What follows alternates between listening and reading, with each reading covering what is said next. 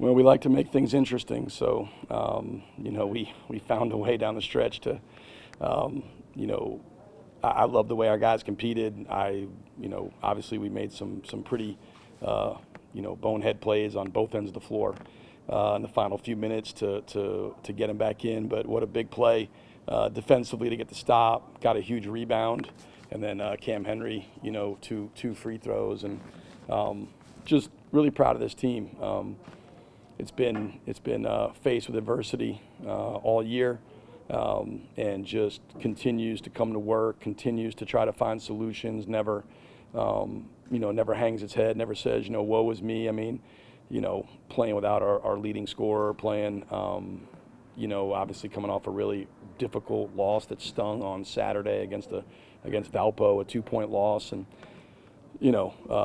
the kind of character, resolve, resilience, fortitude, whatever you want to call it, that it takes to do what they do. I hope people appreciate that, not just because they won, but just because of the way they fight, the way they compete, and the way they, just continue to grind away game in and game out, despite, circumstances that are less than ideal. So a lot of respect for those guys, and certainly, we all know Missouri State. It's tough to, do what they did on Saturday and then come back and play Tuesday, and play a team that probably from the record standpoint doesn't look like much of a challenge. And so we knew they might not be quite as ready to go, and that's just tough. I've been on the other side of that, where you're coming off a big win and you're playing a team that doesn't have a great record. That's difficult to do. We were ready to play, and again, just really proud of our guys. That's a great win against an outstanding team.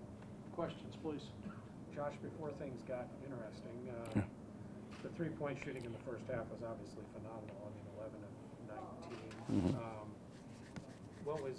What was creating those opportunities for your shooters to get hot? I think it was a combination of things. I think early we got some transition three opportunities. I think Simon hit one early, Hobbs hit one early. Those were transition.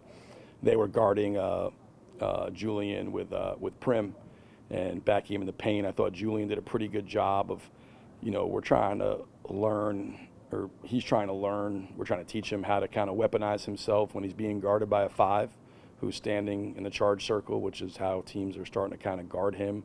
There are different teams that played that, and him understanding how to play in the dribble handoffs, and that if he can go find shooting with the ball, and that can get Micah, get Hobbs, get those guys opportunities off dribble handoffs and off ball screening and those type of things.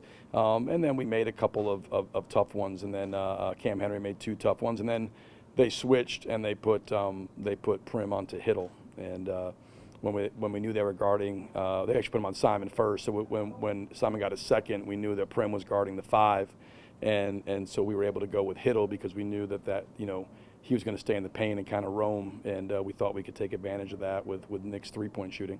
And he obviously made 3 huge ones in the first half, and then made one that rattled around there in the second half. But we thought we could space with him.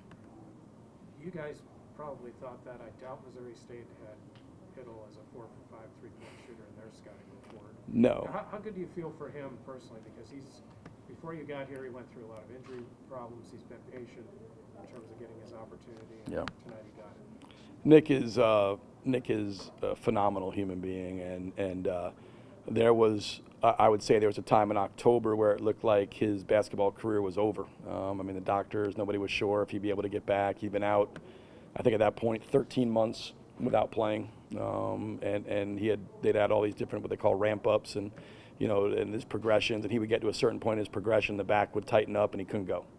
And this happened, repeatedly, and they were basically like, this is the last, progression. And for whatever reason it took, and to see him come in and have success in a game like this, and really, be a key contributor, play meaningful minutes, and impact and affect winning, I couldn't be happier for him. He's just one of those guys that, he's all about the team. He wants the team to do well. He's 1,000%.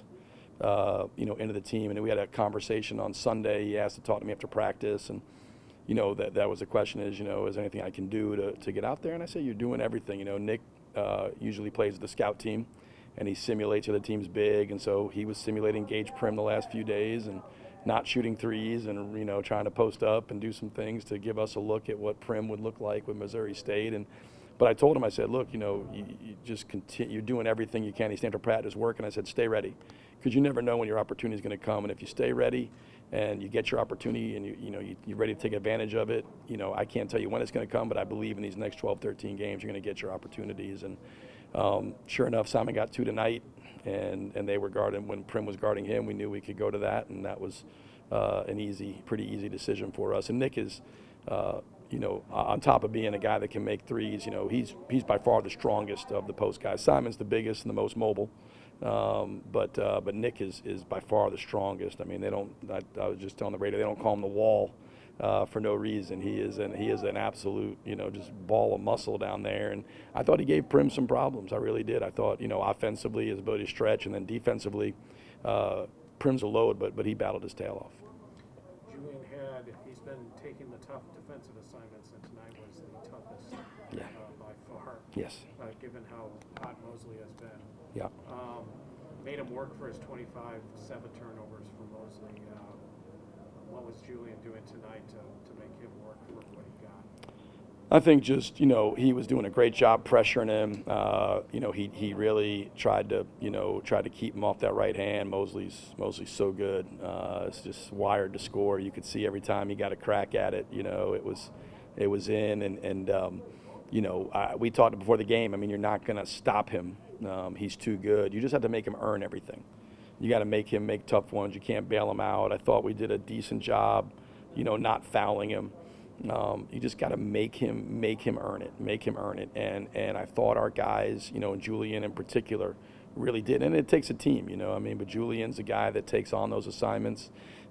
He really embraces his role. He's another guy just like Nick that's completely immersed in the team, and, you know, whatever it takes to win. If it takes him, you know, running around and chasing Isaiah Mosley for 35 minutes, he'll do that. And he never touches the ball on offense. He'd do it in a heartbeat. And whatever it takes for this group to be successful, you know, Ju's going to do it. And so it was great. It was really good to see it. And again, it was a team effort. And they went to, credit to Dana, they went to some high pick and rolls, and we had to make some adjustments in what we were doing. They got him downhill in some different ways. But he did as good a job as you could possibly do. When it was one-on-one, they had to go to some different stuff, some high pick and rolls, which they normally don't. They normally just isolate him up there and let him play inside of space.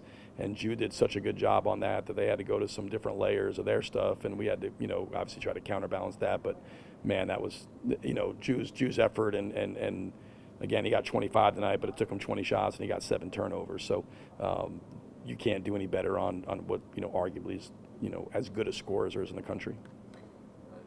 In terms of poise, you know, getting a win obviously does a lot for taking the step towards poise, but in terms of finishing, as you mentioned, there were plays tonight that could have been very costly.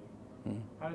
How do these guys collectively, you know, build up the poise needed to finish? Because even though they did finish, it was probably rougher than it needed to be. Yeah, I mean, if that Mosley shot goes in, you go to overtime, and who knows what happens, and you have this lead, and you know, I mean, we obviously, I mean, I could, you know, clip them off to you from somehow running under the goal when Mosley has the ball in transition, leaving him over for 3, to some bonehead turnovers, loose ball plays you got to make, jumping in the air on the press and throwing the ball and turning it over, then fouling, you know, 70 feet from the basket.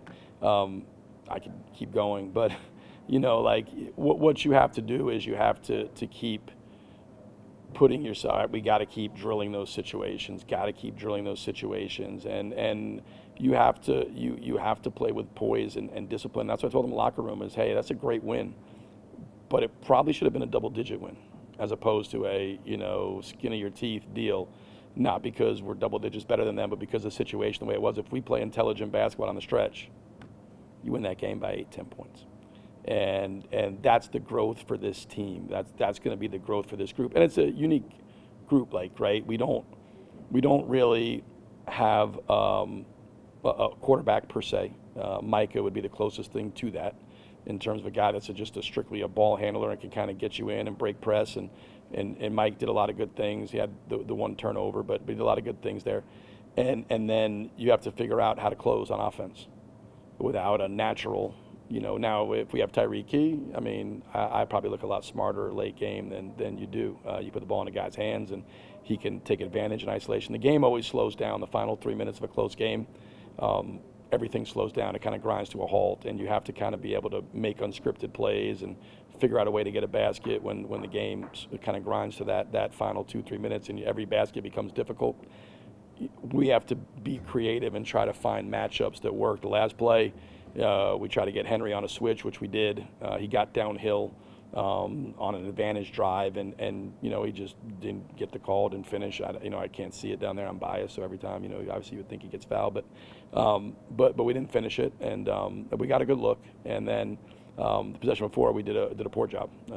Mike wound up with the ball and kind of fell and threw it to Hobbs for a Hail Mary 3. So we've got to be better. We're going to continue to work on it. We're going to go back. Thursday will be a day just dedicated to late game situations. I think you got to just continue to drill it and drill it and drill it, and then you got to learn from these in-game experiences and say, okay, next time. That's what we talked about, before the game was, the scars we've had making us better.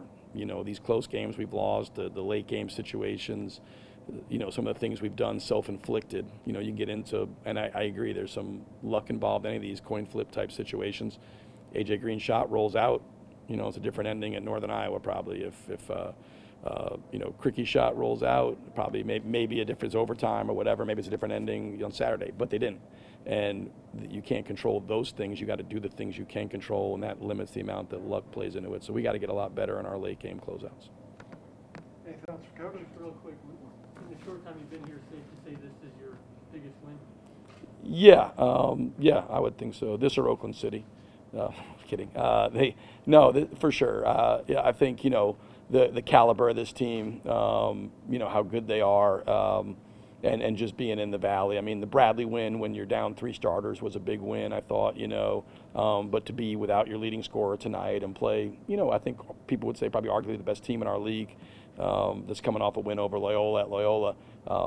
Really, really proud of our guys, but yeah, this would be, I think, from that standpoint so far. But hopefully we got some more to come. Fingers crossed.